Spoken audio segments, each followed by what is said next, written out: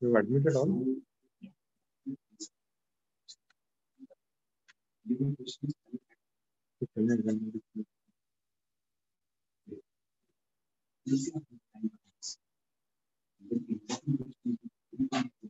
Doctor, yes. Yeah, can you hear us now? Yes, we can.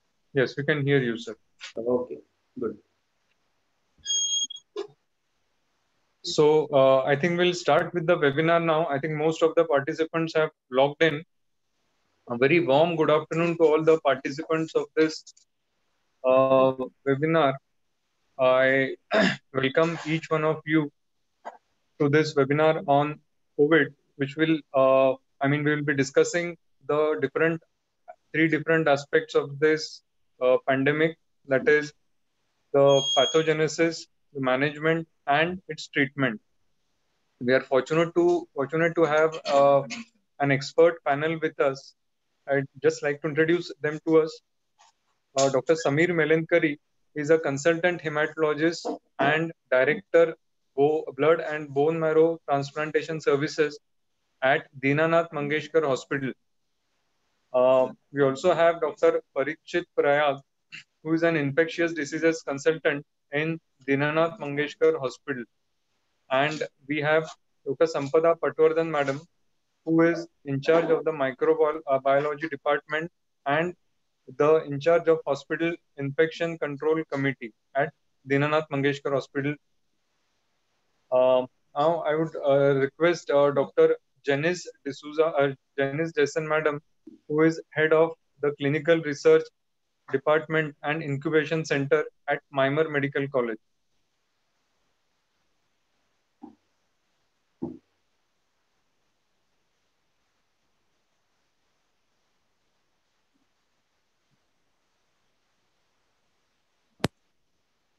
Good afternoon, speakers and all speakers. The latest issue of the Lancet Infectious Diseases has an article titled Riding the Corona Coaster of Uncertainty. This heading aptly describes our current mindset. All of us are riding on this Corona coaster of uncertainty. And one of the best ways to overcome this uncertainty is to share our knowledge, to fight this pandemic together. And that is the main focus of our today's webinar, COVID-19, sharing what we know today. What is COVID-19? How does the disease begin? What are the chain of events that lead to the progression of disease? Our first speaker for today, Dr. Samir Melenkari, will help us understand the pathogenesis of COVID-19. Over to you, sir.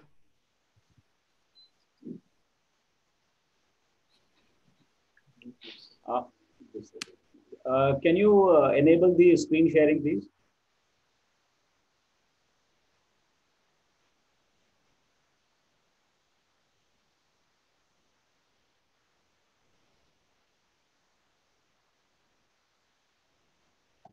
So I'm not able to share my screen with you.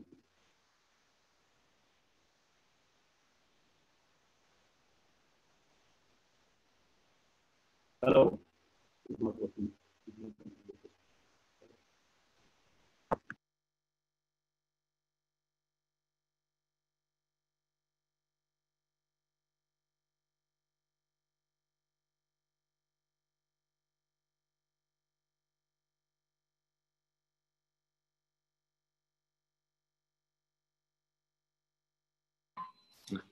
Hello? Just a second, sir. We'll just do it. Take this out.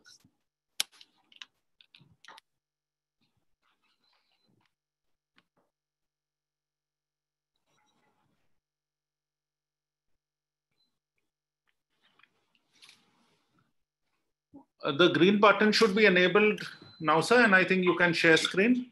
Hello? Just a second, sir. We'll just do it.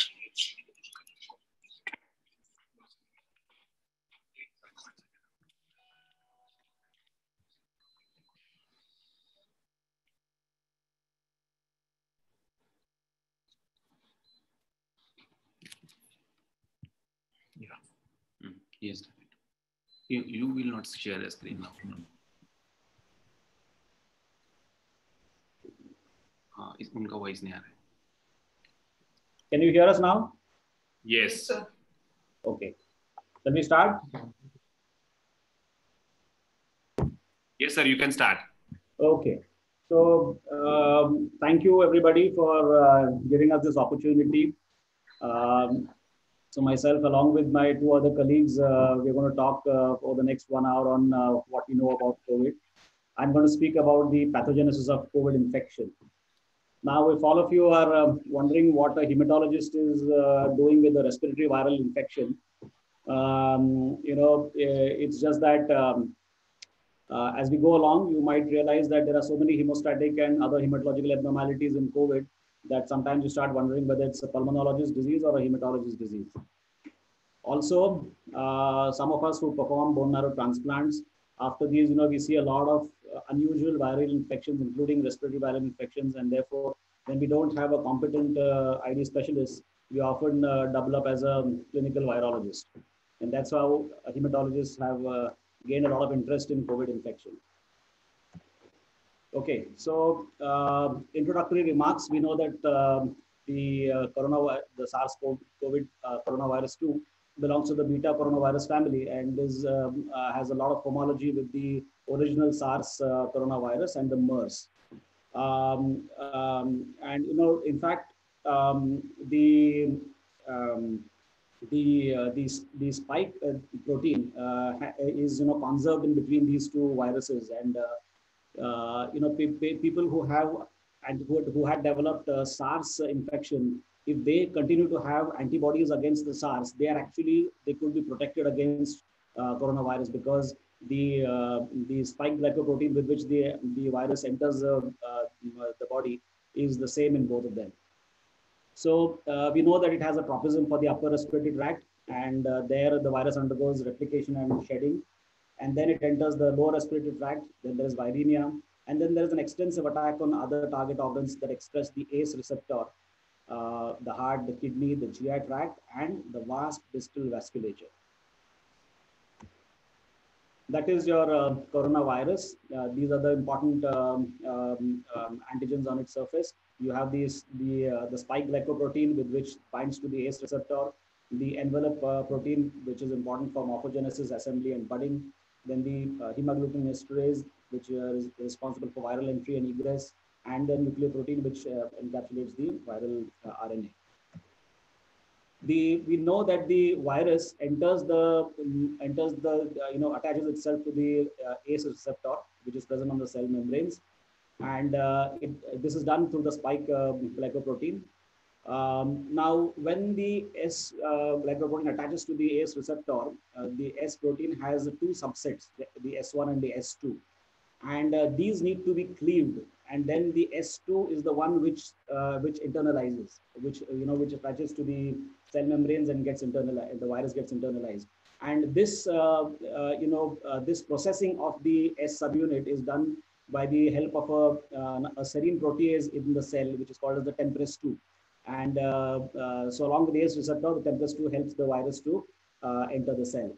When it enters, it forms an endosome like this, and this endosome is then there is a hydrogen ATPase pump, which sort of pumps in acidifies the endosome, and in the acidic environment, the nucleic acid of the virus is then released, and the virus this then attaches to the nucleus of the cells, and then the downstream effects are all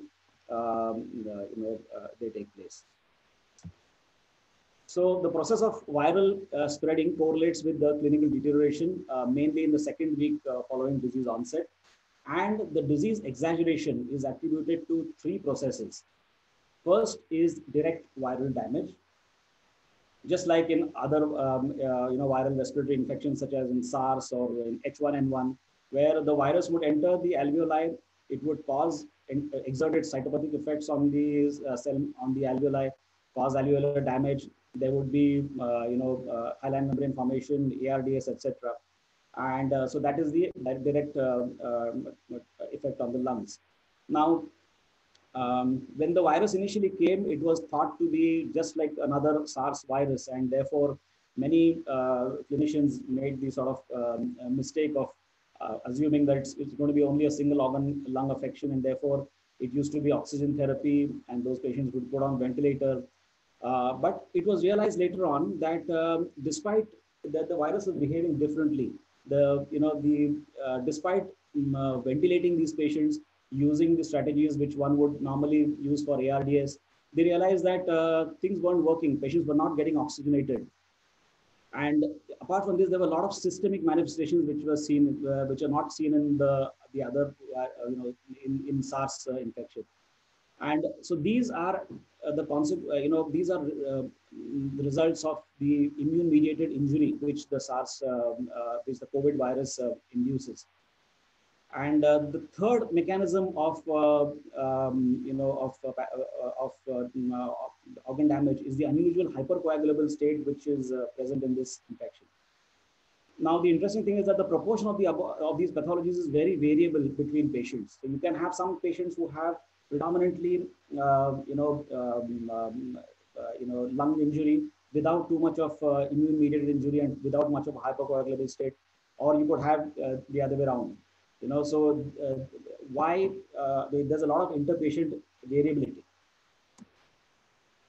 So when the virus enters, you initially have the respiratory symptoms, rhinorrhea, sneezing, then you have pneumonia, and then as the virus goes into the lungs, you have ground glass opacities. And typically, and funnily, in COVID infection, we note something called as the happy hypoxia state, where patients are asymptomatic.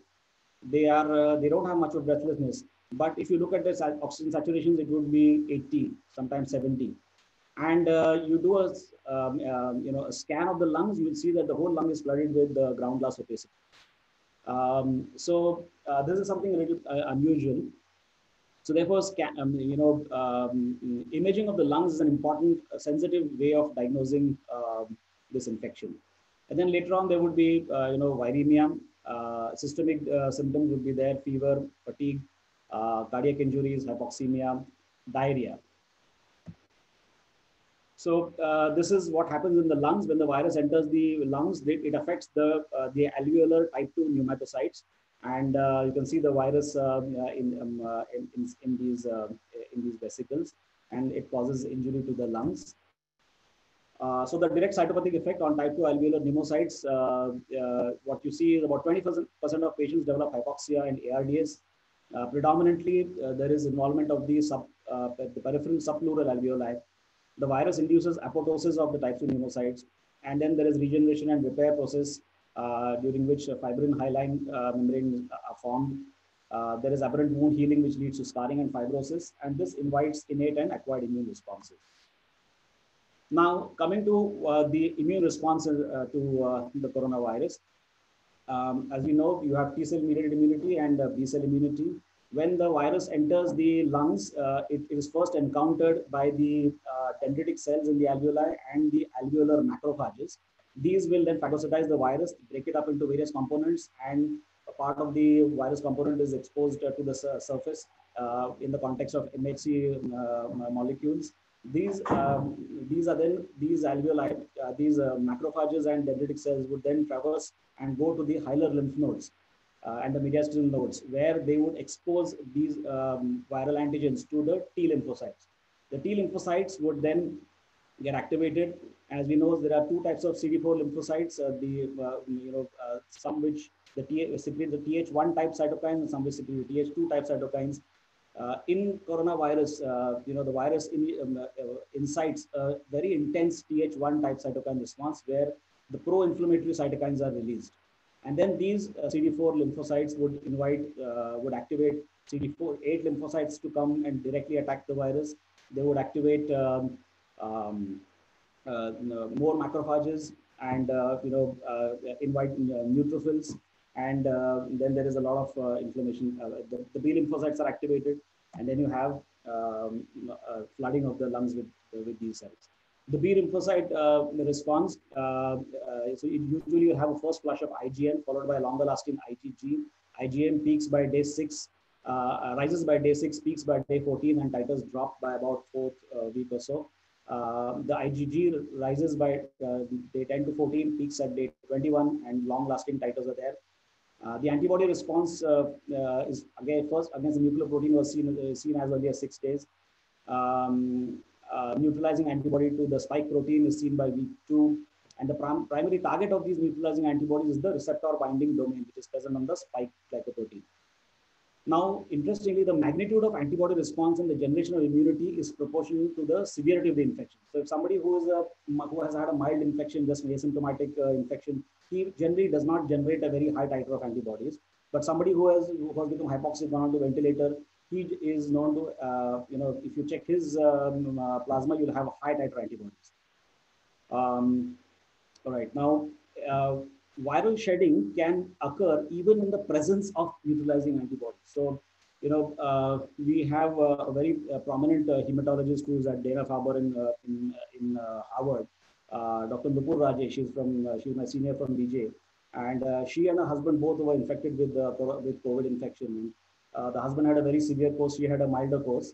But after they both recovered, they had, despite recovery, and they got back to work, but for several weeks, they continued to have their swabs positive. So they still had the virus even with the presence of these antibodies. But these neutralizing antibodies will not probably allow the virus to cause infection again. So the virus just stays there and goes away later on. So 3 markers of increased mortality were noted in patients with COVID infection: decreased lymphocyte count, raised ferritin and IL-6 levels, and raised D-dimer.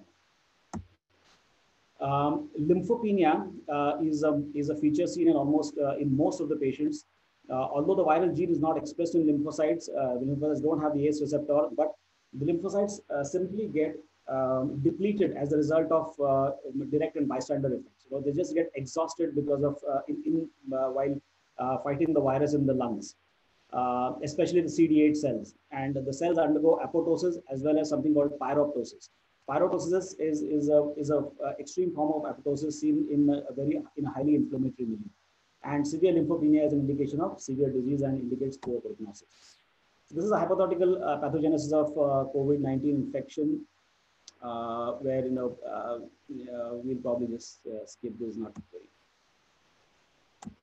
Okay, coming to inflammation in COVID. So there was this article in Lancet where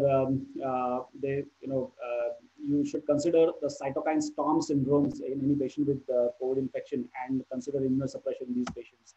And another one where, in every patient with the COVID infection, it is proposed that you must try and rule out something called as secondary HLH or hemophagocytic lymphohistiocytosis.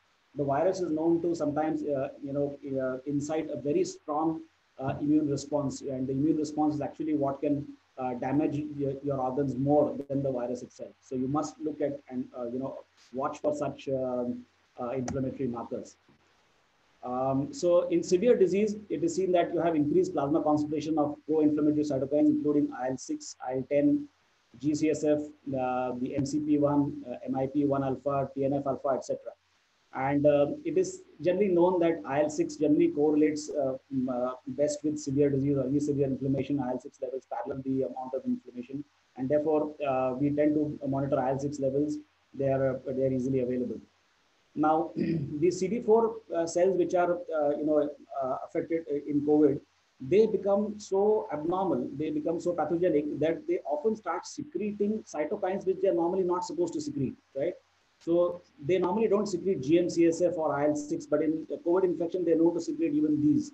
And then they invite, the GM-CSF will invite, neutrophils and monocytes into the area of inflammation. And this leads to accumulation of all these cells and a rich inflammatory exudate, which then sort of attempts to block the further viral spread. And this process, it can cause thrombosis. So these cells act as a double-edged sword, and also can they damage the alveoli as well.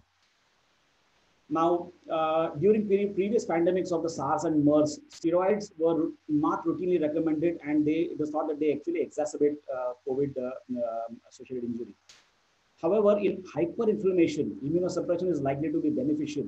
And this has been, since once this was recognized several lives all over the world have been saved because you must know when to use these drugs such as steroids and tocilizumab, which is an IL-6 antagonist, and these can be life-saving.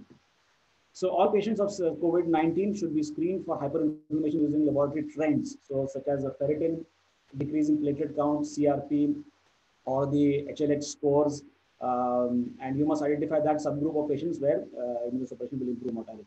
So a lot of trials are ongoing with various types of anti-inflammatory drugs such as the JAK inhibitors, complement inhibitors, IL-1 inhibitors, and in anecdotal reports, some of these have proved life-saving. Coming to the last aspect of COVID, pathogenesis, the coagulopathy of COVID. Now, it was noted that the coagulation system is highly activated. And why was this noted? Because it was seen that patients with cardiac risk factors are the ones who die the most, right? Somebody who's over the age of 60 years and is asymptomatic and healthy has a less chance of dying as compared to somebody who has got ischemic heart disease, hypertension, and diabetes. And why is this? Probably because of the thrombogenic state, these patients develop sudden ischemic events. Patients are presented with limb ischemia as a manifestation of COVID. We've noted that sudden deaths are becoming more common in the COVID pandemic. So person just wakes up, walks to the bathroom, and suddenly drops down dead. So these events we know are more common, are generally the cause of such events is, ischemic events, either a cardiac arrest because of myocardial ischemia or, a stroke. Also, autopsy findings document disseminated microthrombi in the organs in the absence of overt COVID. There's an exceptionally high proportion of aberrant coagulation markers in severe patients, and this was rare in the other coronavirus infections, but has been seen occasionally in severe influenza.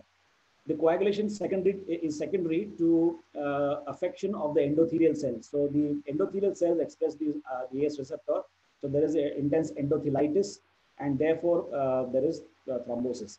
IL-6 induces tissue factor expression on the mononuclear cells, and this also initiates thrombosis. And the commonest lab abnormalities that are seen in these patients are elevated D dimers and fibrinogen. There is a higher incidence of venous and arterial thrombosis. So pulmonary embolism, strokes, infarcts, myocardial infarcts are all common. Now, there's interestingly, lupus anticoagulants, which are antibodies against phospholipids, which prolong the in vitro tests of coagulation. These we know have been induced by viruses in the past, but in COVID infection, almost 5 to 10% of patients develop strong positive lupus anticoagulants, and therefore some form of autoimmunity is generated. And this, as we know, is an important cause of thrombosis of large and small vessels, arteries, and veins.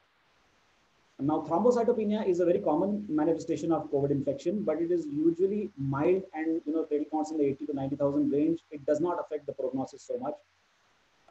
But DIC by the International Society of Thrombosis Hemostasis, frank DIC, which you see in bacterial infections, endotoxemia, that is not seen in COVID. That is seen in a very small number of patients. DIC would normally mean elevated PT, low fibrinogen, high D dimer. This is generally not seen. What you see is slightly different. Now, it was noted that a lot of patients who are on prophylactic anticoagulation can also fail the anticoagulation and progress and develop new episodes of thrombosis. Why does this happen? So this is because because of the intense endothelial inflammation. There are the development of these diffuse microthrombi in the lungs and other organs, reminiscent of something like a thrombotic microangiopathy. But in the usual thrombotic microangiopathies, the TTP and the HUS, where you would see typical schistocytes, hemolytic anemia, and severe thrombocytopenia, these are not seen. So it's not a TTP HUS per se, but it is just inflammation-related microthrombi developing all over the lungs and other affected organs. And there is secondary consumption of the platelets. And here, if you do a CT pulmonary angiography, it will generally be normal. So what you end up having is a low-grade DIC, just mild thrombocytopenia and a lot of microvascular thrombosis. Anticoagulation in COVID is not based on high-quality trials, but what generally one would do is if the D-dimer levels are normal, then one would probably not anticoagulate. But as soon as you're admitted, you would give prophylactic anticoagulation if there are mild symptoms. It's important to know that repeated monitoring of D-dimer levels are important to see if the trend is rising. If a patient is more sick, then you tend to give therapeutic doses of anticoagulation. And for those patients who are not settling with even therapeutic anticoagulation, then you may consider additional antiplatelet drugs or anti-inflammatory drugs such as steroids, anti-complement antibodies, JAK inhibitors, etc. A word on why the disease tends to be milder in children, and as we know, most respiratory infections are actually much commoner in children and less in adults. But in this infection, it's more common in the adults. It has been documented that ACE receptors have a lower expression in children, and that's why probably the virus doesn't enter them so much. The ACE receptors have a higher expression on well-differentiated epithelial cells, and the epithelial cells tend to mature with age, and therefore they express more ACE receptors, and that's probably one of the reasons. The children have naive acquired immunities. The Th1 cytokine response is much poorer in childhood, and that's why this modality of pathogenesis is also less strong in children. And the simultaneous presence of other viruses in the lungs of children tends to allow the virus to compete with them. So that is why probably this may limit its growth. So to conclude, these are the key points that I wanted to bring across to you. So SARS coronavirus 2 can cause severe disease in about 20% patients. Lung is the epicenter, but other organs are also affected. There is a direct interplay of direct virus-induced alveolar injury, inflammation-induced alveolar injury, and virus and inflammation-induced endothelial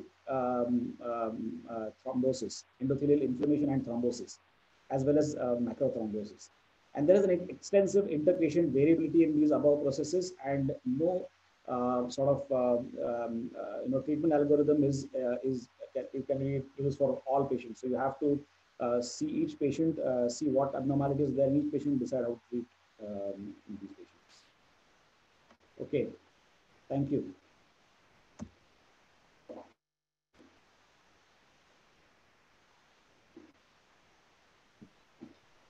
Thank you, sir, for your lucid lecture. Please disable the annotations at your end, because some people are marking on the slides.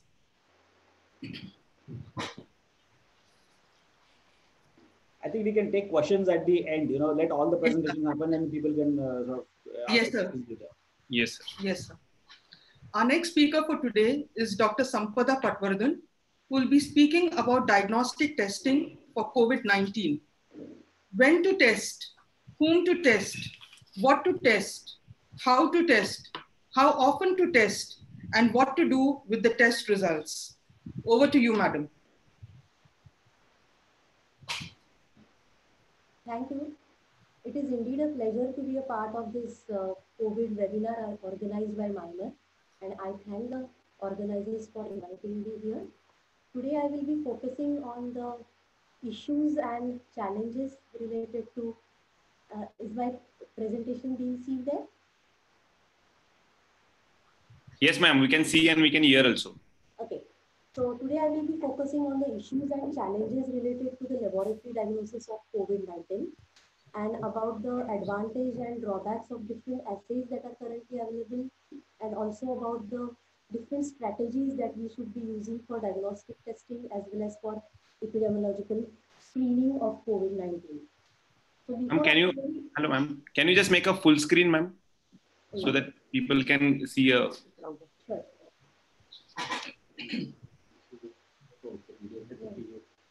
This is actually a PDF, so I think that's why full screen is not on the PowerPoint. Okay, that's fine, sir. That's fine. Is it legible there? The screen is not very clear. That's why actually we were saying. I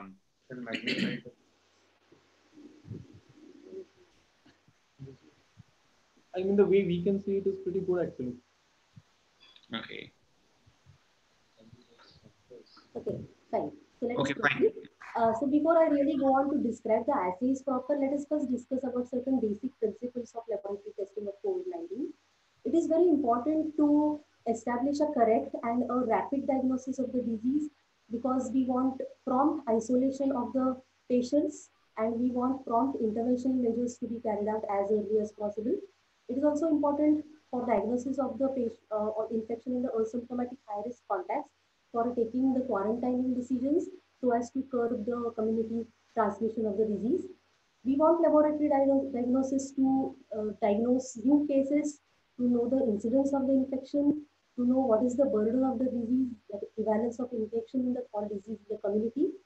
What is more important, more than the exclusion of the disease, the diagnosis, it is more important to confirm the diagnosis and not to have a false negative report or not to miss a positive diagnosis, because we are dealing a pandemic situation. This is very important to remember. And for that matter, sensitivity of the test is very, very important. And from epidemiology transmission point of view, anything more than 2% of false negatives is not acceptable.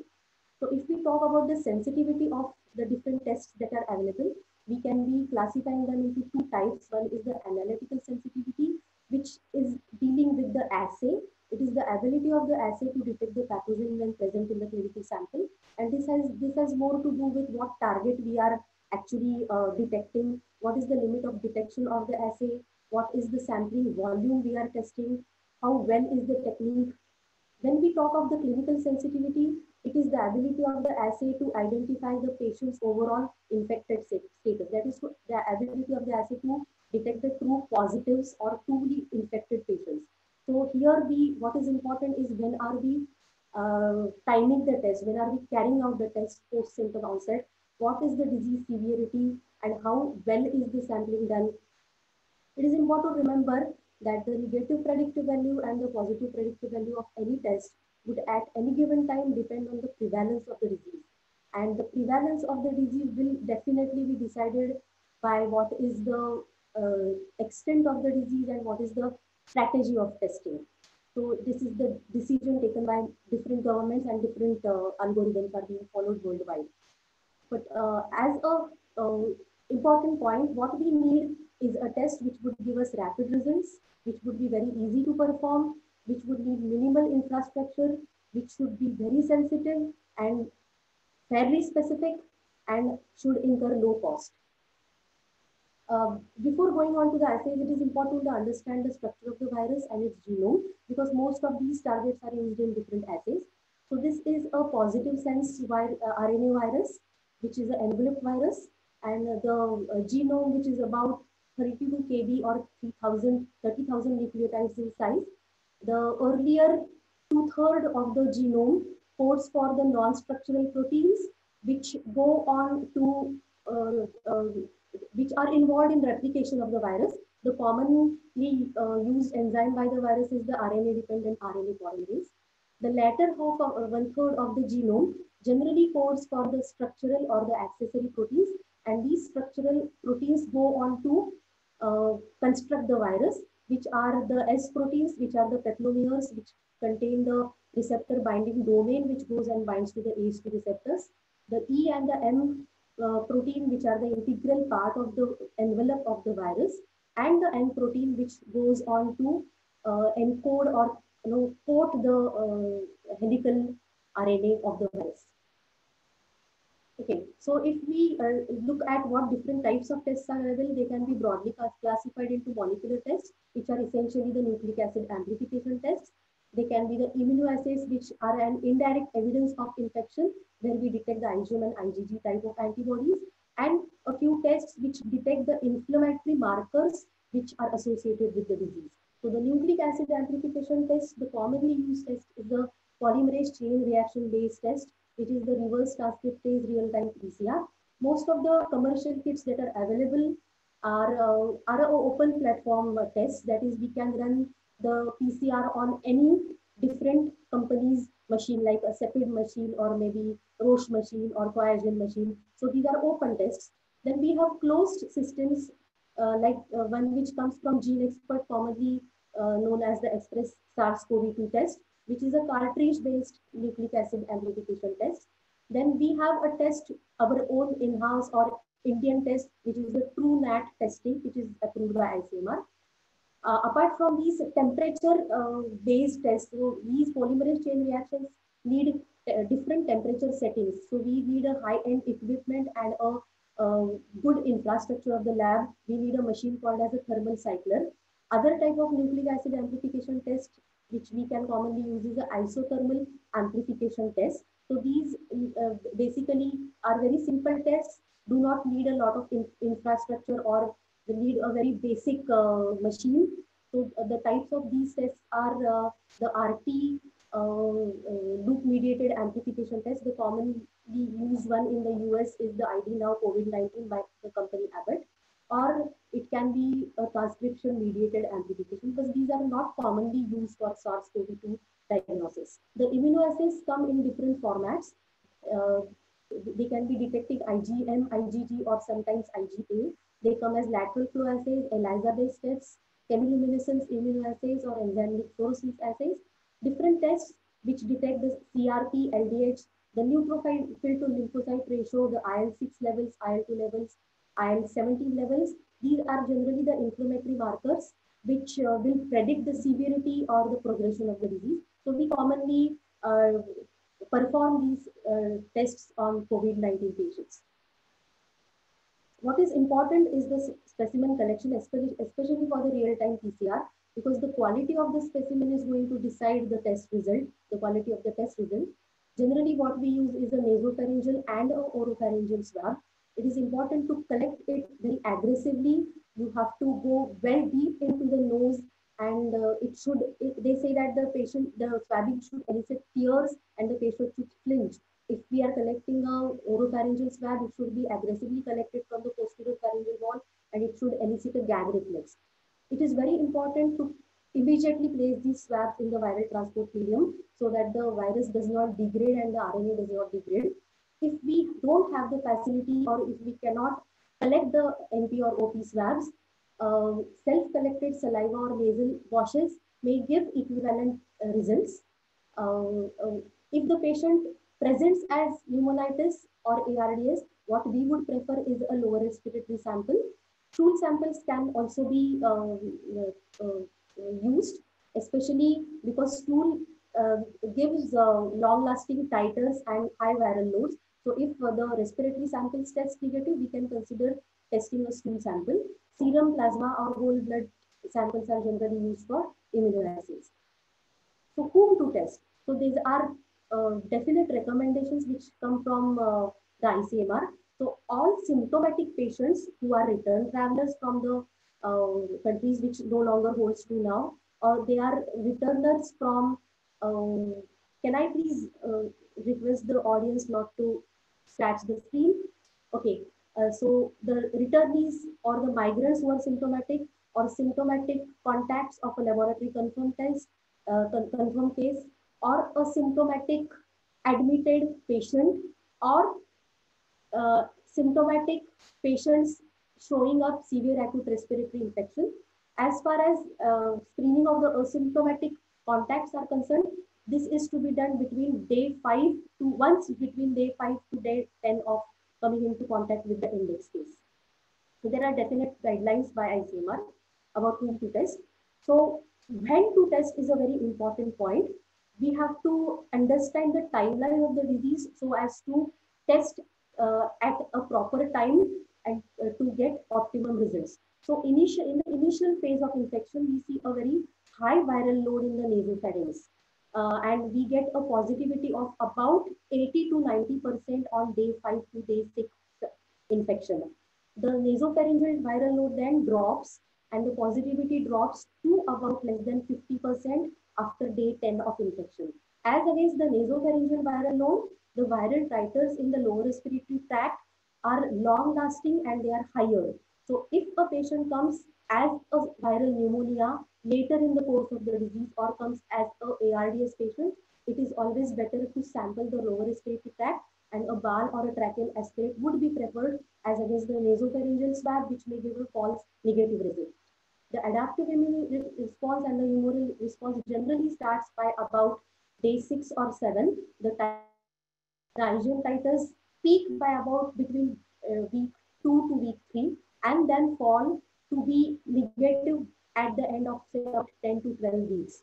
IgG rises later at about 10th day of infection, And generally, the IgG titers would be long lasting for about 3 years. So, as for any infection, we would say IgM would suggest an active infection, and IgG would suggest an infection in the recent past or in the remote past. So the diagnostic ability of any test would depend on how severe is the infection, when are we testing the patient post symptom onset, what is the prevalence of the disease. We don't want any false negatives because we don't want to miss isolating a index case, and we also don't want to have false positives because a false positive would mean depriving a patient of his original diagnosis, cohorting him or isolating him with other COVID positive patients, and then treating him wrongly on the lines of COVID-19, which we really want to avoid. So real-time PCR is the gold standard test, which is used worldwide for the diagnosis of acute infection. This is based on the reverse transcriptase real-time PCR. Generally, the targets which are used are the envelope protein or the nucleoprotein, or the RDRP, which is the RNA polymerase, the S protein, which is the spike protein, and the open reading frame, which we saw earlier in the genome of the virus. If we have to remember that false negatives are not uncommon with real-time PCR, because the highest sensitivity in the early phase of the disease with this testing is not more than 80%. So the sensitivity will depend on the time of testing. If you are testing the patient quite early in the course of infection, say day 1 or 2, or very late after day 7 or day 10, the test is going to be false negative. It also depends on what is the site of sample and how well have you swabbed the patient. Another characteristic feature which we are seeing with real-time PCR in COVID-19 patients is that they retest positive. The earlier report is negative. So remember, that does not mean that the patient is reinfected. It is just that we have missed the diagnosis earlier by real-time PCR owing to its sensitivity, which is about 80%. Another important feature is intermittent positivity, and a peculiar feature is that the patients keep on testing positive even if they are asymptomatic and look recovered. This is because we have to remember that any PCR test is a genomic test. So it is going to detect the RNA of the virus, and hence positivity is not going to mean that the virus is actively replicating, and hence the patient may not be infective, and we are really not dealing with a meaningful disease. It is just probable that a dead virus is being shed into the respiratory tract, and that is being tested, and we are giving a prolonged positivity. Another point to remember is the current real-time PCR assays are not going to give us a viral load, because all of them are qualitative assays, for the fact that we don't have any standards which are incorporated, the quantitative standards which are incorporated into any of these available kits. So just to go through the basic principle of what is a real-time PCR, when we have a sample, we extract the viral nucleic acid, that is the viral RNA, and each of this viral RNA genome is then reverse transcribed into a complementary DNA molecule. Once this complementary DNA molecule is synthesized by this reverse transcriptase, each of this DNA molecule is going to undergo a cyclical amplification, exponential amplification through a reaction, what is called as the polymerase chain reaction. It generally consists of about 40 to 45 cycles of amplification. Each cycle has a stage of denaturation where the DNA molecule is set apart. Then we have an annealing step where a specific probe, which is exactly complementary to the target of the pathogen, goes and attaches itself there at the target. This probe is bound by a fluorescent dye.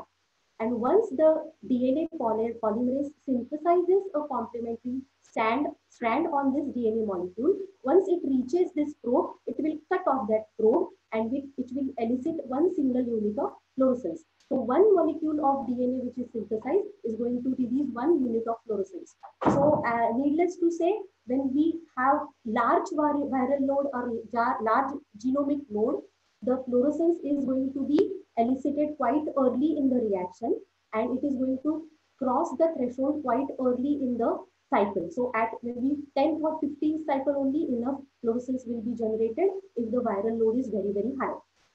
So this is what we exactly do in the laboratory. We have a real-time PCR machine, and this is loaded with these small microtubes or the PCR tubes. Each carries a separate sample or a separate genome coming from separate patient. When the polymerase reaction happens here, the fluorescence generated is captured by different dyes, and then it passes through a filter set with each with a different channel, and then this creates a graph on the computer. So you can see a cluster of different graphs here. Each is pertaining to one different patient. And higher the viral load, earlier is going to be the cycle threshold or the cycle at which that graph is going to cut the threshold of fluorescence. So higher the viral load, lower is going to be the cycle threshold for that patient, but it does not correlate with the severity. It does not mean that higher the viral load or lower the CT, that means more severe is going to be the presentation of the patient. That we have to remember. This is a very useful IDSA, the Infectious Diseases Society of America, has come out with a beautiful algorithm about how to go about nucleic acid testing. So if we have symptomatic individuals in whom the pre-test probability of having COVID-19 is very high, that is, they come from a high prevalence area, they have a known exposure to a COVID-19 positive patient, they are coming up with bilateral viral pneumonitis, and if they test negative, then a repeat test is a must, especially the sampling being done from a lower respiratory tract. Why a repeat testing is must? Because earlier in the slide we have seen that real-time PCR may miss an infection and we cannot have false positives in a false negatives, sorry, in a high prevalence area. So it is a very important decision.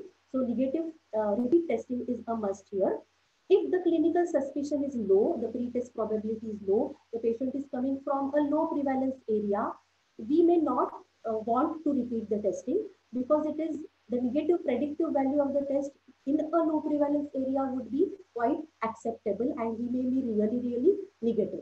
As far as screening the asymptomatic patients are concerned, there are a few indications for this which are given by the IDSA. But remember, our priority in limited resources is to test a symptomatic patient.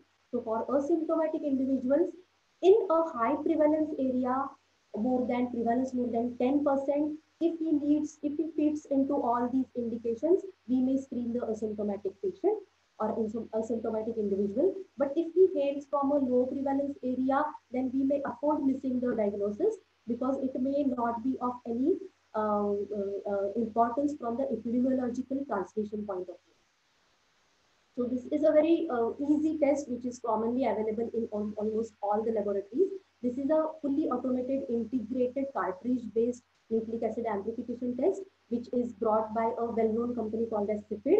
It has a platform called as the Gene Expert platform. This is the module in which the test is run. This module carries out all the steps of the PCR integrated in that. So what we have to do is we have to just load the viral transport medium 1 ml into the cartridge and rest all is done by the machine. So this is really a load and go test. It can be carried out, hence it can be carried out as a point of care test. Even the ICU doctors or the ward doctors can carry out this test. It does not need a laboratory infrastructure. Rapid results are obtained and the targets are here N2 and the EG. And what is the beauty of this system is there is minimal cross-contamination, hence false positives are really, really avoided. So this is a brief comparison between the conventional real-time PCR and the Gene Expert. We have a real rapid result here within 45 minutes. The hands-on time is just 1 minute, you load the sample and then just go. And the cost is slightly higher as compared to the real-time PCR. And at any given time in a real-time PCR, we can test up to 96, but here per machine we can run only 4. But it is a very simple test and the targets are different in real-time PCR as well as the Gene Expert. Here only one SARS-CoV-2 specific target is there, whereas we have 3 to 4 in other real-time PCR kits. This the interpretation of the test results is quite complex in a conventional real-time PCR. As against this is a ready-made result which is available on the screen with Gene Expert. This is another test which is which has been endorsed and approved by the ICMR. This is a first-line screening test. It does not tell us whether the patient is infected with SARS-CoV-2, but it definitely screens for the cervicoviruses, that is the beta coronaviruses, to which the COVID-19 virus belongs. So if this is positive, we may go in for a further confirmation test by a real-time PCR. But what is the utility of this test? That this is a chip-based test. It runs on the PCR principle, and it is a battery-operated portable machine. So we can actually take this machine anywhere on the fields, perform the test, and the results can be obtained within 1 hour. So we really want to screen patients while doing surveys. So we can screen out who are probably COVID-19 infected and then get their samples in some high facility laboratory to perform real-time PCR.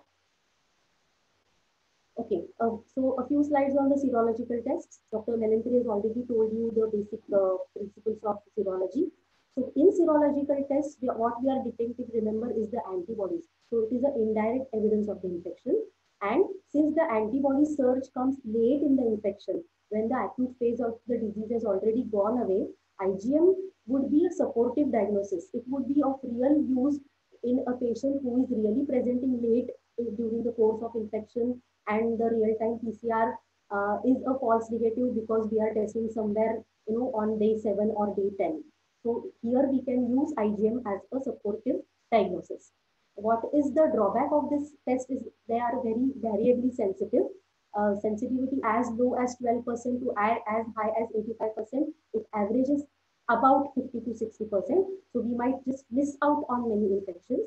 So sensitivity will depend on the type of assay, the time of testing, what type of antibody you are checking, and specificity would definitely in about 3 to 5% of patients would be compromised due to false cross-reactivity with circulating beta coronaviruses, or maybe in patients who have different autoantibodies, or patients who have received flu vaccines. What is the real utility of the serological test is to carry out the epidemiological surveillance, to know what is the disease burden, what is the seroprevalence, to calculate the crude mortality rates, or maybe to know whether we have really reached the herd immunity level. So this could be the real use of the serology tests. Also to monitor the immune status of any individual or group of individuals, but there is still a query about the immunity licenses which they talk about.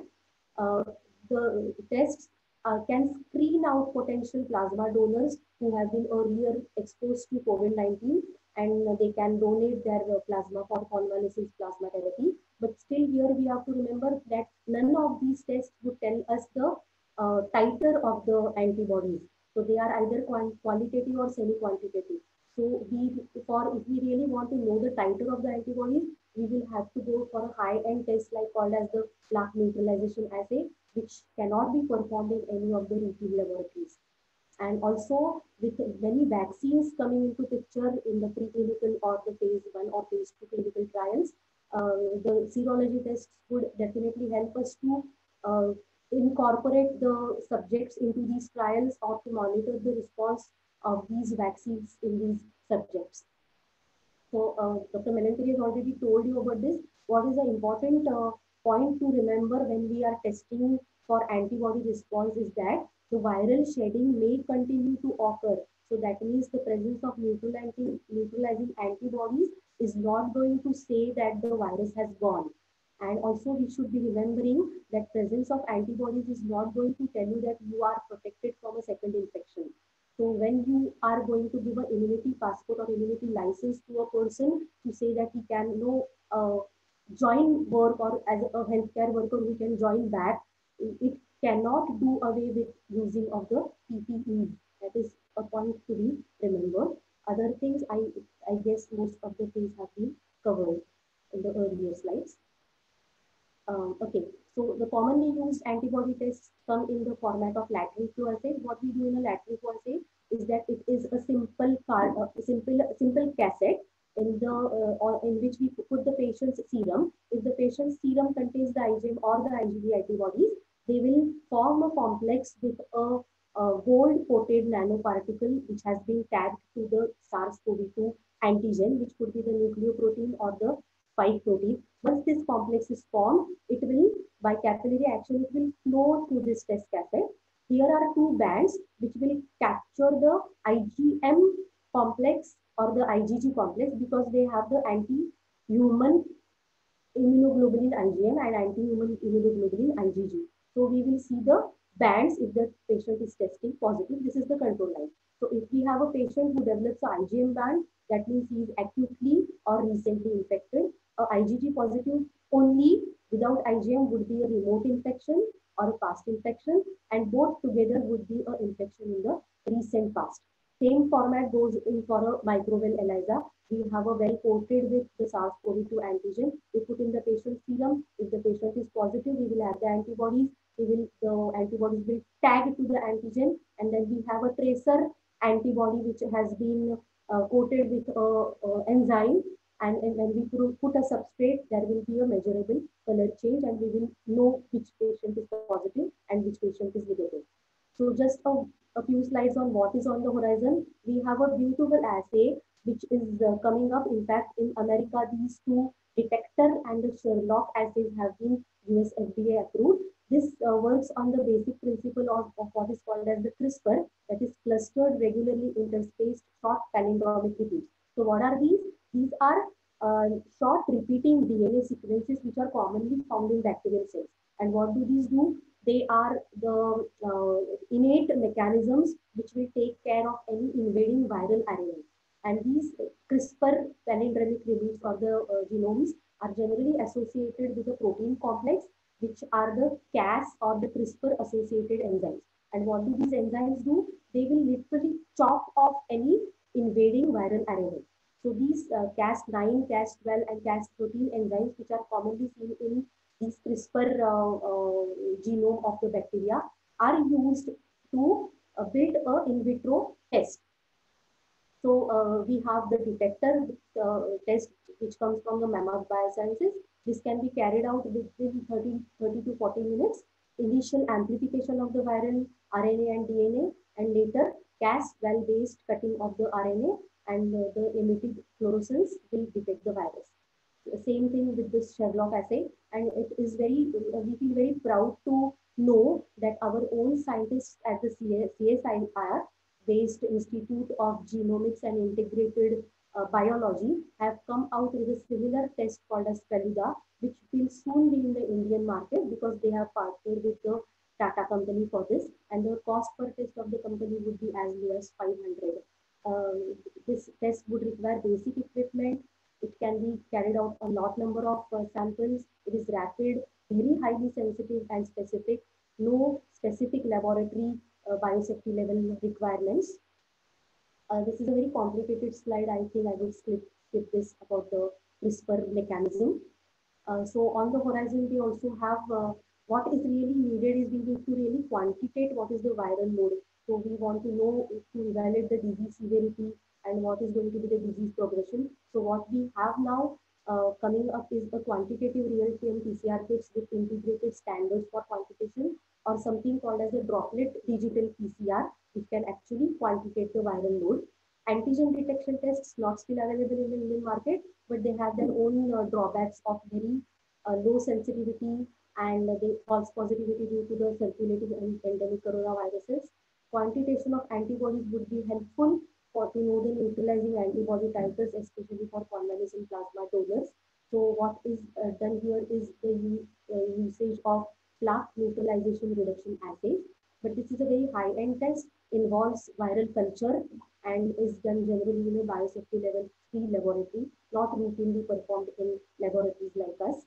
And what is really interesting from research point of view is the microarray testing to know the single nucleotide polymorphisms which might be happening and making the virus mutate, and metagenomic testing to not only to diagnose the SARS-CoV-2 but also to know what is the concomitant flora, the background flora these patients might be harboring, especially in those patients who develop secondary infections. So all these tests are really interesting to understand and to know.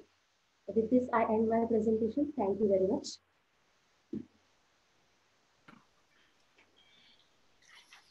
Thank you, ma'am, for answering all our queries regarding the testing of COVID-19. high infectivity of the virus, lack of effective antivirals and vaccines, and large asymptomatic populations has made management of COVID-19 extremely challenging. Strategies to be adopted by frontline clinicians for patients with mild, moderate, severe, and critical disease will be discussed by the next speaker, Dr. Parikshit Prayag. Over to you, sir. Can you see my screen? Yes, sir. Okay, yeah. Good afternoon, everyone, and thank you for having me here. So I think my job has been made much easier, especially because of Dr. Melinkari's talk, in which he went into the details of the pathophysiology of the virus. So I'll just try and explain what we've been doing over the last two to 3 months here in Dinanath and how we've been managing our patients. And based on the same principles that he told us about hypercoagulability or an immune storm or the direct effects of the virus, we'll try and see what sort of therapies we've been using. So I think I'll discuss this in terms of, I'll give you a brief introduction about our own DMH numbers here, what kind of labs we are getting for these patients, the direct antiviral agents, immunomodulatory therapy, the hypercoagulability in COVID, then the myocardial effects, the secondary infections that we've been seeing and what we've been doing for that, and some of the extrapulmonary manifestations that we've been seeing, and the long-term sequelae of these infections, and what do patients and clinicians expect when they discharge COVID patients. So just to take you through our numbers in brief. So this is our data, which is current as of last week. So far we have treated close to 500 patients here, and almost 350 of them have been discharged successfully. We've had about 33 deaths, although we'll have to admit that there have been only 12 patients in whom we have fought for them on a ventilator for a long period of time. The rest have been patients who have sort of come fleeting here or arrested in the emergency room, and all that we have been able to offer them has been a dignified death, which also in these times is not something that you would see world over. We've had 16 of our healthcare workers who have been affected so far, and all of them have been discharged and are doing well. It's a high turnover program. So on any given day, we get about 15 to 20 confirmed positive cases, and on any given day, we have about 20 to 25 discharges. So as you can see, the single day numbers look anywhere between 15 to 20 new patients and 25 to 30 discharged patients. So let me start by looking at what kind of labs we've been ordering for these patients. And I think Dr. Melinkari has already set the stage for this. So for all the patients, at a minimum, we've been getting their CBCs, LFTs, RFTs, ferritin, and CRP. And then some of the other markers, depending on the patient's finances, depending on the clinical condition, we've been able to get them. So let me try and explain what the importance of each of these is in terms of treating these patients clinically. So I think I'll skip some of these pathogenesis slides that Melinkari sir has gone into the details of. So if you stratify these patients according to their severity, and this is data from our own program. So if you stratify them as mild or asymptomatic, so patients who had very minimal symptoms or patients who did not require oxygen or who were basically asymptomatic, then the severe category is basically patients who required some sort of supportive oxygen therapy. So these are patients in whom the resting saturation was below 94% on room air, or whose respiratory rate was more than 30 per minute. These would be our severe patients, but they were not in the critical category.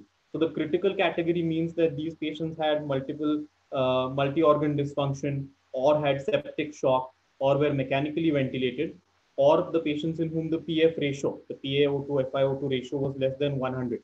These would be our critical patients. So essentially patients in the ICU who are on a ventilator or in septic shock, or who had very severe form of ARDS, were our critical patients. So if you see in general, the labs will tell a story on their own. So they will show an incremental pattern or a worsening pattern as we go from the mild asymptomatic to the severe cases to the critical cases. So as you can see, ferritin, which is used as a non-specific inflammatory marker, tends to again show an incremental pattern. The medians, as you can see, are much higher in our critical care patients, in our critical patients.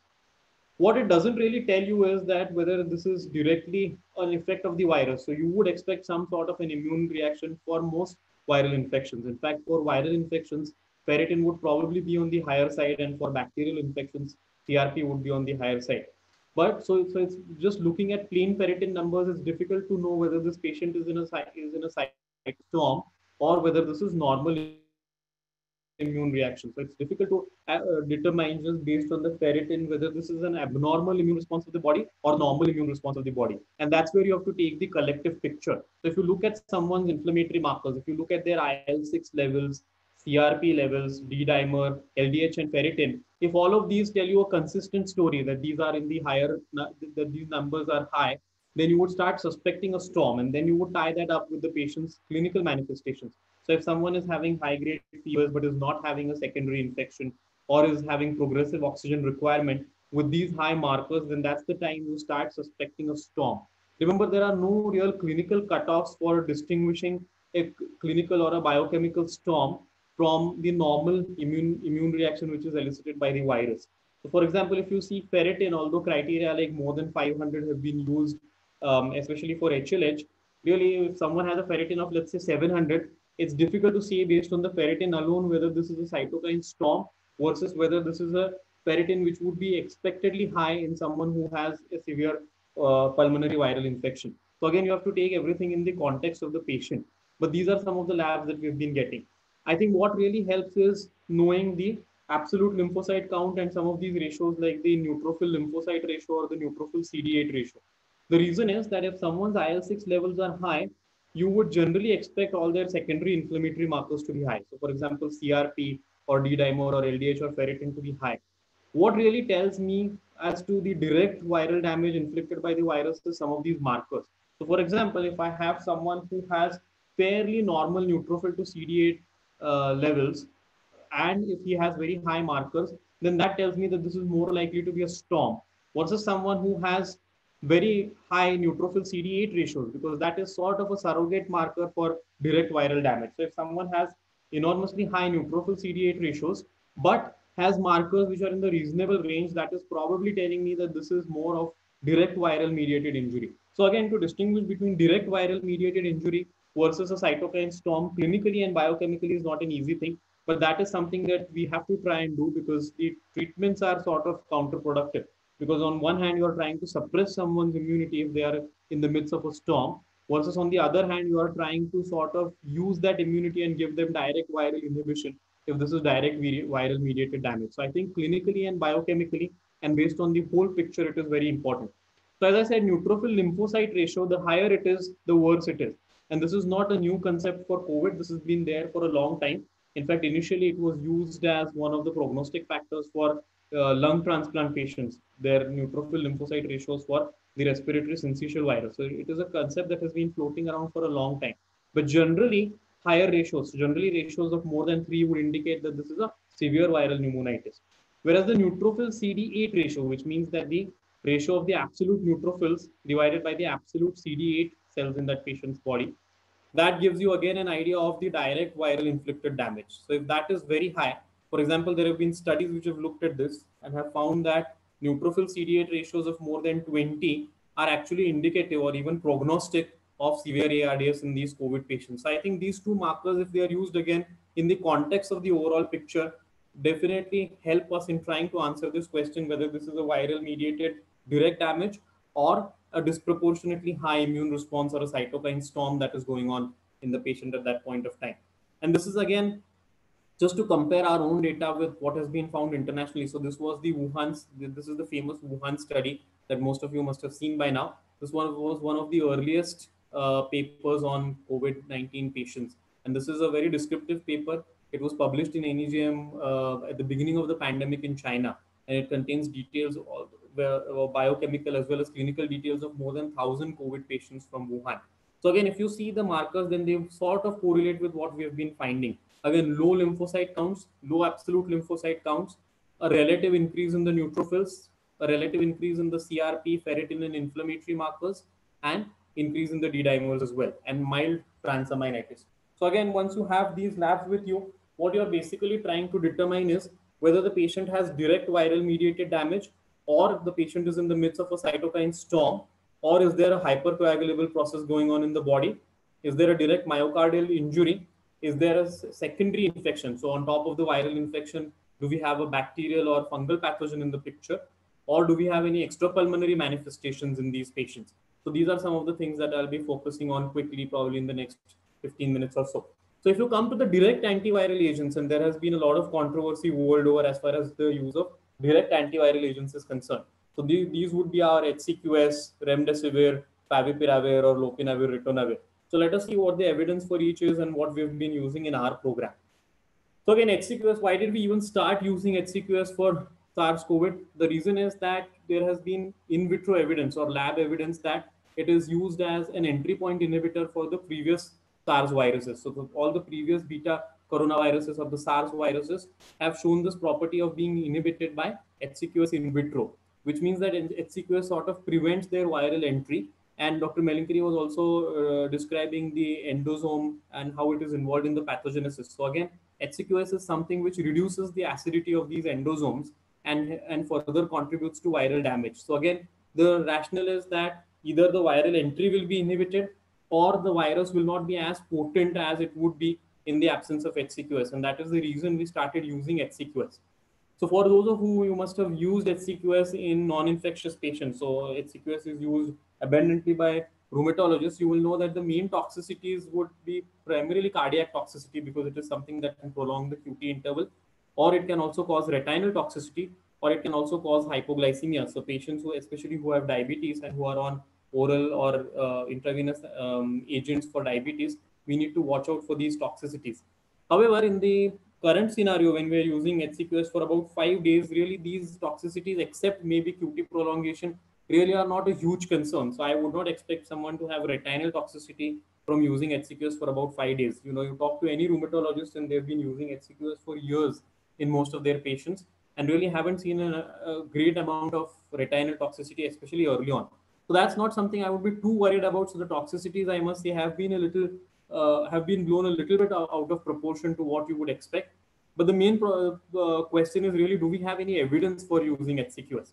So why we started HCQS was this small study at the beginning of the pandemic from China, in which they showed that if patients were put on HCQS plus azithromycin combination therapy, so if you see this green chart here, then the percentage of patients who became PCR negative by day 5 was definitely higher for the combination therapy. So the green chart is the combination therapy or the green curve. The blue one is HCQS only and black is controls. So this was a very small study, only 36 patients. And what was missing was whether there was any biological explanation for using azithromycin. So azithromycin does have some antiviral properties and does have some anti-inflammatory properties, but no one really knows why we are using it in the COVID pandemic. This is the only evidence that we have so far. As a reflex action, I mean, we put azithromycin in patients who have atypical bilateral pneumonitis because some of the atypical bacteria like chlamydia, mycoplasma, legionella, and so on are responsive to azithromycin. So as a reflex, we put these patients on ceftriaxone plus azithromycin. And so, but the only real rationale for combining HCQS with azithromycin is this small study. Again, it lacks biological plausibility as to why azithromycin is working, and it's a very, very small study of only 36 patients. So personally here, we have not been using the HCQS plus azithromycin combination therapy. And then later on in the pandemic, especially in the last couple of months, HCQS seems to have fallen out of favor, especially as far as international data is concerned.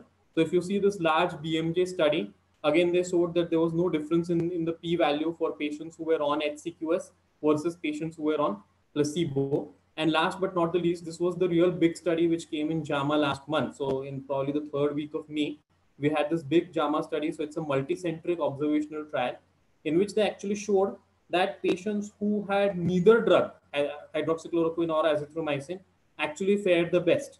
So if you see the graphs here, then the patients in whom we used HCQS or HCQS plus azithromycin were definitely worse off as far as mortality was concerned compared to neither drug being used. And this created a lot of ruckus, especially internationally. And most programs globally have stopped using HCQS except if the patient is enrolled in a clinical trial. Here in Dinanath, personally, we have been using HCQS because it features in most of the national as well as state guidelines. And really, honestly, if you ask me, the benefit still is definitely uncertain, but we have seen very little toxicity or adverse effects as against what was touted in these international studies. So if you see this big JAMA study, then the p-value is significant for almost every side effect, especially cardiac toxicity. So abnormal ECG or cardiac arrest or arrhythmias or QT prolongation, for everything, the HCQS group has a p-value which is significantly different from the non-HCQS group. I think this is a little surprising to me because in the 500 patients in whom we have used HCQS, we can probably remember 2 or 3 patients in whom we have had to stop HCQS because of QT prolongation. There are certain others in whom, because of a lot of underlying cardiac disease or cardiac risk factors to begin with, we have avoided using HCQS. But I think HCQS toxicity is a little overestimated at this point of time, especially when you're using it for just 5 days. So personally, we are using it, especially in the mild or moderate cases. Once the patient is in the ICU and is in prone position, intubated and mechanically ventilated, HCQS has very little to offer because again, the mechanism is trying to prevent viral action or trying to inhibit the early steps of the viral processes in the body. So trying to sort of cause endosomal dysfunction. So again, later on in the course of the illness, it doesn't really have much of a role. So now does remdesivir work? That is the next question. Again, internationally, remdesivir seems to have found a pretty decent market at this point of time. So this was the initial study in NEJM, which sort of prompted us to realizing that remdesivir could be a potent agent. Again, remdesivir is a direct viral inhibitor, so it is a nucleotide analog. It competes with the ATP sites for the virus. So what remdesivir caused in this little study was that they took 50 patients who required oxygen therapy and showed that almost 2/3 of them had a downgrade or had a de-escalation of oxygen therapy. So if someone needed high flow nasal oxygen, that patient could be put on mask, or if someone needed 5 liters, he could be brought down to less than 2 liters. So they had basically categorized these patients into 6 different criteria and saw that for almost 60% of them, the oxygen category came down. But this was just a very small prospective observational study of about 50 patients, but one of the earliest ones to appear in NEJM as far as remdesivir and COVID was concerned. With remdesivir, we have certain concerns. So it can be hepatotoxic, it can be nephrotoxic as well. So remdesivir comes in a vehicle which is known as cyclodextrin. So for those of you might have used IV voriconazole, remdesivir suffers from the same problem. So IV voriconazole is sort of used in a vehicle called cyclodextrin. So voriconazole itself is not nephrotoxic, but cyclodextrin is. So the same kind of logic holds true for remdesivir, but it itself is not nephrotoxic, but the vehicle in which we administer remdesivir is nephrotoxic. So we need to watch out for that. Again, we are not very sure about its safety in pregnancy, although there have been quite a decent number of pregnant females all over the world who have been enrolled in remdesivir trials, but the real outcome and real effects on the fetus are yet to be evaluated. So these are some concerns that we would have with remdesivir. So after the NEJM small study, actually a big randomized double-blinded placebo-controlled multicentric trial from China, which was published in Lancet, failed to show any benefit with remdesivir. So if you see the p-values here or the confidence intervals, none of them are clinically significant. So clinical improvement or duration of invasive mechanical ventilation, duration of hospital stays, or de-escalation of oxygen therapy, none of this was achieved by using remdesivir in this Lancet study. But the opinion again changed after we have this NEJM study. I think this is probably the most controversial study that NEJM might have published in its history. So what they basically showed was that remdesivir did not really change mortality, but when someone was given remdesivir, the patient could be discharged in 11 days from the onset of giving remdesivir, as against 15 days when he was put on placebo. Now, how to interpret this? I think your guess is as good as mine. You call this 4 days of shortening of sort of discharge as beneficial? I don't know. But the problem was that in none of the patients who required oxygen, they have calculated any of the p-values or they have calculated any of the confidence intervals. So this is only the overall number. So overall, what they showed was that patients could be discharged at a median of 11 days with remdesivir as against 15 days without remdesivir. Shortly, we'll be having remdesivir in the Indian market. So I think by the beginning of the next month, we will be able to use remdesivir. So I think it's important to build our own experience at this point of time. Right now in India, if your center is in the is a part of the Solidarity study, you will have access to remdesivir. So Solidarity is a WHO study in which they have 4 arms. One is the lopinavir ritonavir arm, one is the HCQS AZI arm, one is the remdesivir arm, and one is the remdesivir plus interferon arm. So if your center is in one of these studies, then you will have access to remdesivir. If you are like us who opted not to be a part of these WHO trials, then you will have commercial access to remdesivir probably beginning of next month. So this is about remdesivir. So again, at this point of time, it's all in the gray zone. Only time will tell. The same thing about favipiravir. I mean, there was a lot of enthusiasm for favipiravir from the eastern countries, so China, Hong Kong, Japan, which have been using favipiravir for influenza. In the last couple of years, there was a lot of enthusiasm for favipiravir, and there have been two decent studies, even one from the US, which shows, I will have to say, which probably shows better benefit and better conducted studies and stronger numbers compared to remdesivir. But again, availability in India and building our own experience is going to be the key. So I don't see favipiravir being used, at least in this month, in most centers in India. So there have been other strategies to directly negate the virus, which have been sort of proclaimed by various people in the world. You must have heard of the famous Bangladeshi experience in which they've been using doxycycline plus ivermectin. And again, there has been some in vitro evidence for that. The caveat to this is, though, that this is only a Bangladeshi experience. There is no study based on this. So there are no real hard numbers for this. So we don't have any p-value, no confidence interval, no randomization, nothing.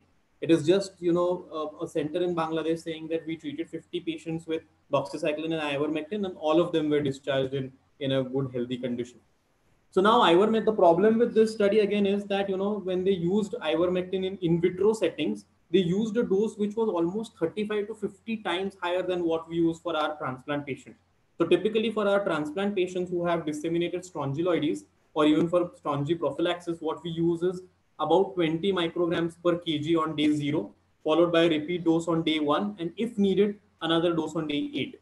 So what these people did when they did the in vitro studies was they used a plasma concentration which would be achieved only by using almost 35 to 50 times this dose. So if you use an enormous amount of dose in vitro studies, it is difficult to extrapolate that to an in vivo experience. I mean, I am not saying that ivermectin is useless. All that I'm trying to say is that it will still take us time and more evidence for ivermectin to be used. Again, doxycycline has been used for its anti-inflammatory properties.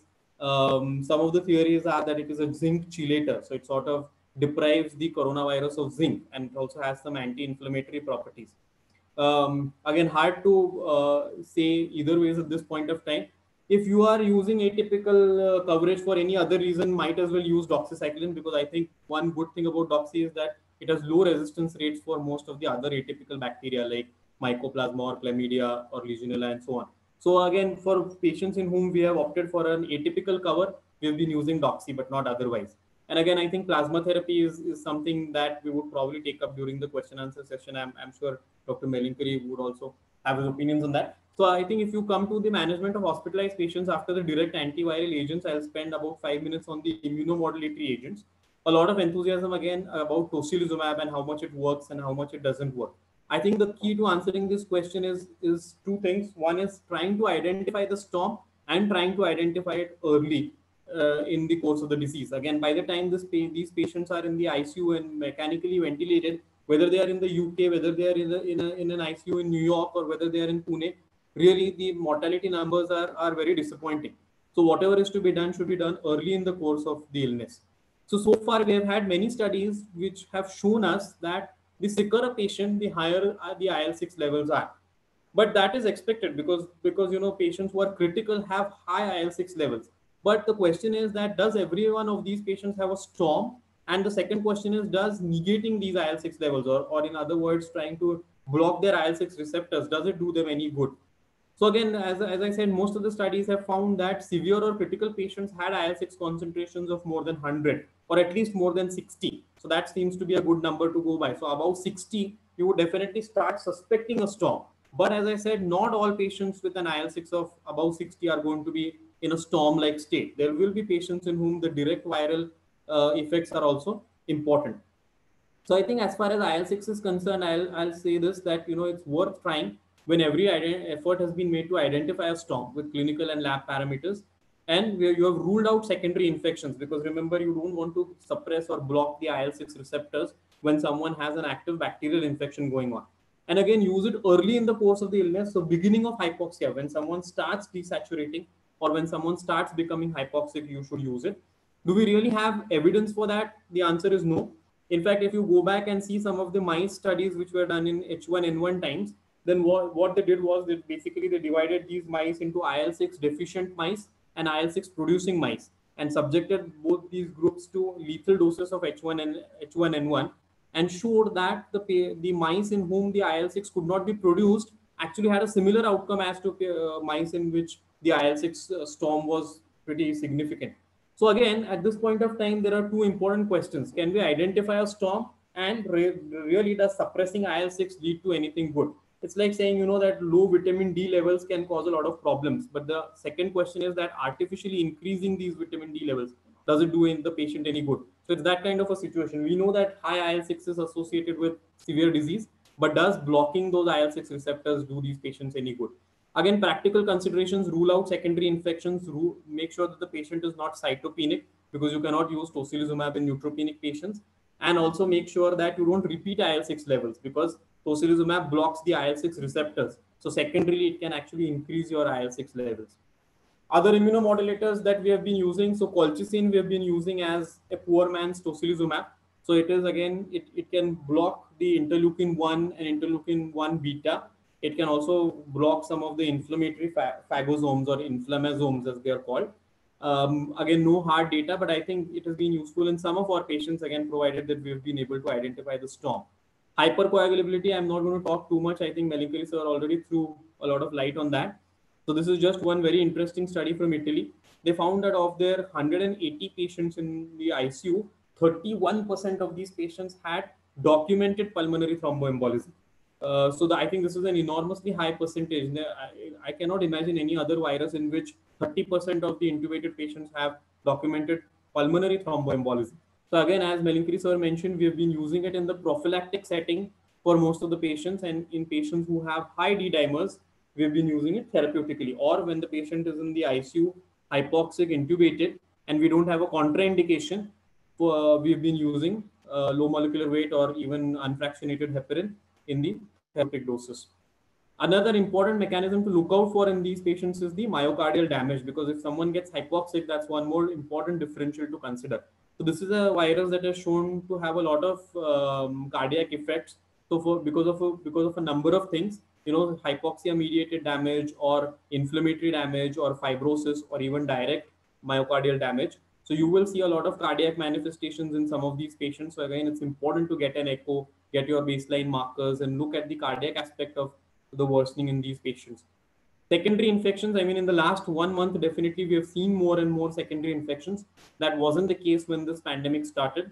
We have one study here in which they showed that 50% of the patients with COVID-19 who died in an ICU in China had actually secondary bacterial infections. And again, with our resistant flora, it would not be hard to believe that in a month's time, we would be dealing more with pandroid-resistant Klebsiella than with COVID-19 itself. That's what happens with a lot of our H1N1 patients, especially who are referred from smaller towns to Pune. By the time they come here, it's the secondaries which are more prominent than the primary viral infection. And again, it took us a long time to find out why patients with H1N1 are more susceptible to aspergillus. So again, at this point of time, we are only starting this pandemic. So in a year's time, we might be talking about the secondary aspergillus incidence in these patients. So again, something to look out for, especially when you're trying to give these patients immunomodulatory therapy. So in summary, when a patient with COVID-19 becomes hypoxic, this is what I ask myself. Is there direct viral mediated alveolar damage? Is there a cytokine mediated damage? Is there a pulmonary thromboembolism going on? Is there any myocardial damage? Or is there any secondary bacterial or fungal infection? Or is this a late worsening because of the fact that now the patient has antibodies? So we have seen some of our patients worsening on day 14 or day 15. That could be because of the fact that now the patient has started making antibodies, and this is a little bump in the process because there is some amount of inflammation associated with these immune responses. Again, I'm no intensivist, so I wouldn't go into the detailed strategies of managing ARDS in these patients. But generally, as a program, we have favored late intubation and using high flow nasal oxygen as against early intubation. So I'll just end by showing some of the extrapulmonary manifestations that we have seen in our patients here, and which have been described world over. So neuro manifestations, we have seen young patients with strokes. We have seen strokes in patients without underlying risk factors. At least 4 of our patients were almost comatose and deeply encephalopathic in the ICU. So again, there are different mechanisms. Some of these would be due to the direct dissemination of the virus and entering the CNS. Some of this could be, the virus going through the cribriform plate into the CNS. It could be an encephalitis, or it could be some secondary damage. For example, there is something called as a CNS cytokine storm. So patients can have a pure central nervous system associated hyperinflammatory response syndrome. Again, why is this important? Tocilizumab does not cross the blood-brain barrier. So even if you give these patients tocilizumab, the CNS storm may not be abated. World over, there have been about 11 to 12 cases of GBS, Guillain-Barré syndrome, which have been described as post-COVID manifestations. Not hard to believe, because of a virus which is so immunopathogenic, again, is bound to have these late sequelae or late manifestations. And again, critical illness myoneuropathy, as you would expect in many of our ICU patients. Melinkari sir talked about the ACE receptors in for these viruses. So again, kidneys are places where you have a high amount of ACE receptors, which have also a very good blood supply. So we have been increasingly seeing more and more renal manifestations and more acute kidney injuries. Probably these are direct interstitial nephritis-like manifestations. I was just talking with Sampada ma'am the other day. It's difficult to get biopsies in these patients, so we'll probably try and send urine PCRs in the next few weeks to see if that is any good as far as diagnosing, direct interstitial nephritis is concerned. We talked about cardiac manifestations. GI manifestations, again, it is a GI tropic virus. If you see the whole coronavirus family, it has a high amount of GI tropism. So we have been seeing a decent amount of GI manifestations. I've had 4 patients with unexplained pancreatitis, who were recovered sort of day 7, day 8 in their COVID course, who were non-alcoholics, did not have stones, were not on thiazide diuretics, did not have any other risk factors for pancreatitis, and developed acute pancreatitis. So again, we will know more of these extrapulmonary manifestations as the pandemic progresses. And again, just my last slide. So when we are trying to discharge patients, is repeat testing required? We heard an excellent presentation by ma'am on PCRs. So as a policy, we are not doing repeat testing. It's a clinical decision. Post discharge, these patients must be isolated for at least 7 days, and these are government guidelines at this point of time. We are generally putting these patients on aspirin for a month, because the hypercoagulable state can last for quite a few days because of inflammation and endothelial mediated damage. So most of the patients, unless contraindicated, we are putting them on antiplatelet therapy for at least a month. And then follow-up is crucial. We've been electronically following up with these patients to sort of identify some of these late sequelae, because there are a lot of late sequelae, not just neurological. So in terms of strokes or GBS or immunomediated phenomenon, or late pulmonary sequelae like pulmonary fibrosis, venous thromboembolisms, myocardial damage, late psychiatric sequelae. So it's a harrowing experience for the patients to go through the COVID wards, without families. So again, some of these late sequelae are also psychiatric. So these are all the kinds of things to look out for when these patients follow up at your clinic after COVID. So again, briefly, I think for mild patients, HCQS, prophylactic heparin, and symptomatic therapy. For severe patients, I think severe patients early in the course are those which benefit from immunomodulators the most, and not the critical ones. So again, direct antiviral agents, immunomodulators, identifying a storm, ruling out secondary infections, and looking at the hypercoagulable profiles. And then for critical patients, unfortunately, it's all about their ARDS management of secondary infections, or maybe therapeutic heparin if indicated. Immunomodulation seems to play less of a role, because, whether it's virus mediated damage or cytokine mediated damage, the damage has already been done. So there has already been apoptosis at the alveolar level by the time these patients are intubated and in prone positions. So I think that is not really the time to consider tocilizumab. In fact, we could even be worsening their secondary ventilator-associated pneumonias or hospital-acquired infections. So this is a very brief summary of what we have been trying to do. Again, these are our COVID warriors at Dinanath. And again, thank you for your attention. I think we'll be happy to take questions now.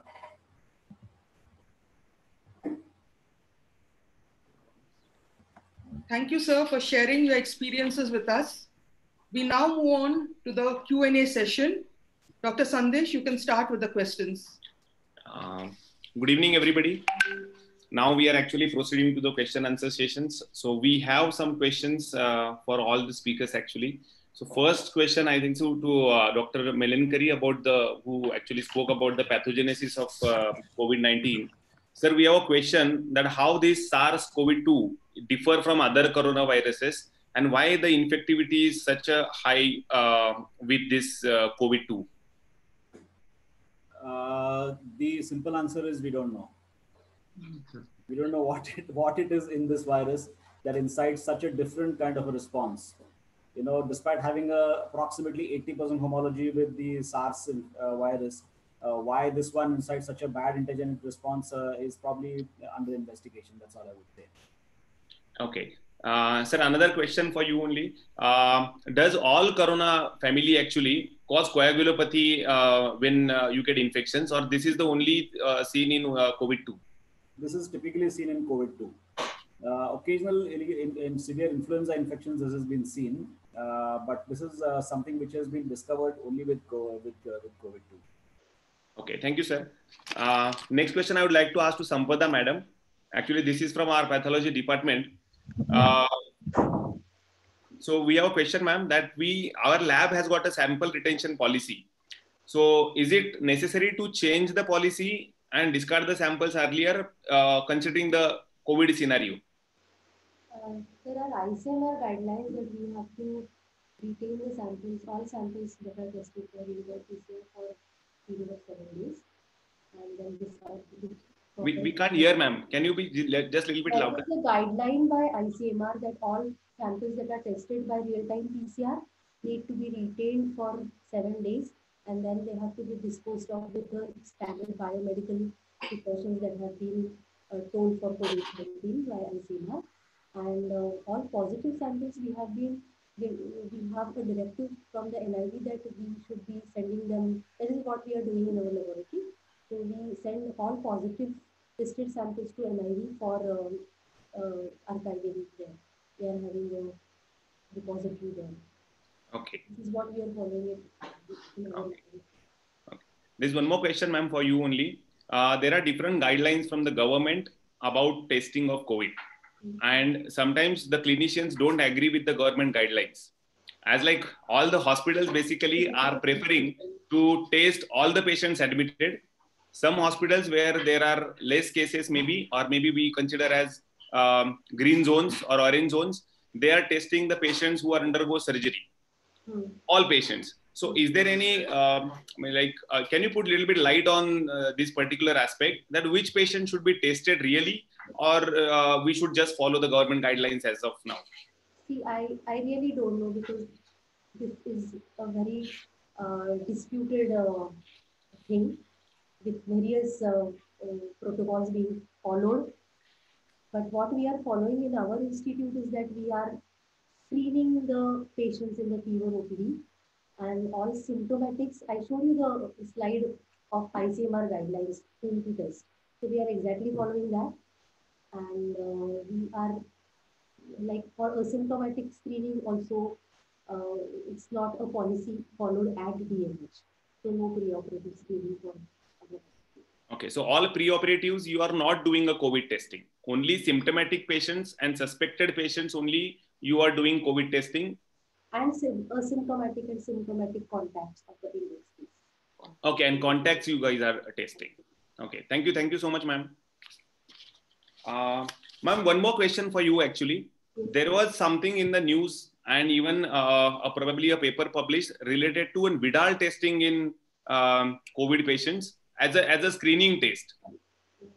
So there was some one person from Thane or like Maharashtra only who has actually written something on this, and it was in the news that Vidal testing, if comes positive, can be taken as a screening test and then can be tested for COVID. So do you have some idea or clue about this particular thing? What does Salmonella typhi have to do with COVID-19? It's a bacterium, this is a virus. Vidal is maybe, I would say, some false positive IgG response, some anamnestic response. But still, it is a very hard to believe conduct that any COVID-19 positive patient would give a false positive Vidal typhi. Okay. Yeah. One question, ma'am. What is the role of this rapid antibody testing in management of these COVID patients at present? Because we are doing PCR for diagnosing, but then what is the exact role of this rapid testing? Because some people are preferring that because of maybe low cost. Okay, as I've earlier told in my slides, these tests have a compromised sensitivity that we have to remember, fairly good specificity, and these would be of use in the later phase of the disease. Maybe when the PCR test falls negative, maybe after day 7 or day 10, and we have a high pretest probability of having infection, and then we can use a IgM test. But let me here again stress the fact that ICMR is not approving antibody testing. They have been saying this again and again, and so we are not doing antibody testing at our hospital. The diagnosis is solely based on real-time PCR positivity, or maybe a repeat testing in highly suspected patients. And the last question for you, ma'am. Once got infected and you got antibodies against this coronavirus, does it provide an immunity for you for some time or a lifelong? Or is there any data Plasma available? cells and the antibodies would circulate. So we know that these antibodies are neutralizing antibodies, the IgA and the IgG type. So they might neutralize the S protein and may inhibit binding. But there is no concrete evidence that this may really protect you from a secondary infection. Maybe the second infection may be a milder one. But there is no. Dr. Melankari wants to answer this question. I'll just make a comment on this. In the original SARS, it was noted that antibodies in about 50% patients lasted for something like 16 to 18 months, and beyond 2 years, they actually dropped down to so long-lasting titers were seen in about 8 to 9% patients only. So those who had SARS 17 years ago, right now, if you test for the antibodies, only about 8 to 9% had existing and at low titers of antibodies. So for COVID, we really don't know. We have to wait and see what happens, how long the antibody response will last. Okay. Thank you so much, sir. Thank you. The next question is to Dr. Prayag, sir. Sir, you mentioned about few antiviral drugs who have got actually very good results on international studies, actually, Flavipiravir and Remdesivir, but we are not having these drugs right now in hand. So which are the antivirals preferably used in DMH by you right now for treating the patients? So right now we are using HCQS because it's a part of various recommendations in India. But apart from that, we are not using any specific antiviral therapy at this point of time. Again, probably in the next month or so, we will have Remdesivir because it's commercially going to be launched at the end of this month. Right now, it's only for government approved usage. So if you want to use Remdesivir at this point of time, you need to apply to the government and they may or may not sanction it for usage. Or the other way to use it would be if you are a part of the solidarity trial that I mentioned. So WHO has a trial going on which has 4 arms, and one of the arms is the Remdesivir arm. So those are the only ways in which you can get it right now. Okay. So one more question. Now these 2 drugs, Remdesivir, basically was used for Ebola and again Flavipiravir for influenza infections. And if both are available, which one will be better? And at what stage basically we should start antivirals? Like mild symptoms, should we start with antivirals, or only critical patients should receive the antivirals? So I think it would be beneficial to start it earlier because, as we have seen, the pathogenesis of this virus is different. By the time the patients worsen, there are a lot of things going on, like probably cytokine storms or immune-mediated damage or hypercoagulability and so on. So I think definitely better to use it earlier on. Again, depends on what kind of antiviral you're using. So for example, HCQS definitely makes sense to use it earlier on. It again depends on the mechanism of action. But as a rule, the earlier, the better. Between Remdesivir and Favipiravir, very difficult to say if at all anything is working and which is better. At this point of time, the data is bleak for both of them. So probably in a month or so, not a month or so, probably in the next 6 months or so, you would be in a better position to answer this question. Okay. Sir, can you would like to talk about something about vaccination about this particular disease? Any literature or something which is probably arriving with India? So you mean vaccine used as so other vaccines like BCG as a treatment for COVID or COVID vaccine? COVID vaccine, sir, I'm talking about. Okay, COVID vaccine, right. So, I mean, there have been very optimistic reports. I was just reading that we might have an intranasal vaccine by the end of August, or the Oxford vaccine in the next 6 months. I don't know. I mean, it's difficult. They are just starting phase 3 studies on these vaccines. And again, the antigenicity is not fully known at this point of time. So we'll have to wait and see. I personally find it a little hard to believe the reports that we might have vaccines in the next couple of months. I think it's going to be at least 6 months before we have the vaccine. Okay. Sir, even in your slide, we saw in the management actually about late intubation. So we just want to know why late intubation, and there is something which is even called as prone ventilation. Some people are trying, which is helping in management of these patients. So can you would like to talk something about this? Yeah. So awake proning definitely has helped us. There is no doubt about it. Like intubated or even patients in the ward who have been prone have definitely done well. As far as late intubation is concerned, I think it really depends on the individual program. For example, in program, and again, I'm not an intensivist, but I can give you my take on this. So in programs which have opted for early intubation, these might be programs in whom the ICU monitoring may not be that great 24/7. Whereas here we have continuous intensivist 24/7. So really, the threshold for deciding intubation can be assessed 24/7. The other part of the story is that HFNO, which looked a little, which didn't look that great at the beginning. I mean, there is now conflicting data on that. So if you see ANZIC or the Australia New Zealand Intensive Care Society or even the Asia Pacific societies, now they are definitely promoting HFNO as a therapy for these patients. So again, trying to minimize secondary infections and the fact that we have a 24/7 support wherein we can intubate patients on the spot, and the increasingly decent experience with HFNO, I think, are the reasons why we are going for late intubation. Okay. Thank you so much, sir, for the answers. Actually, all the speakers, you actually enlightened a knowledge on COVID, recent disease and a pandemic which we are facing. And these are few questions. Actually, there are maybe many questions with the audience. We can collect the questions and then basically send you the questions, and we can answer them via some social media way. So thank you so much, sir. I'd just like to hand over to Janice madam for further coordination. Thank you, speakers, and thank you, Dr. Sandesh. It is indeed rightly said, a single conversation with a wise man is worth a month's study of books.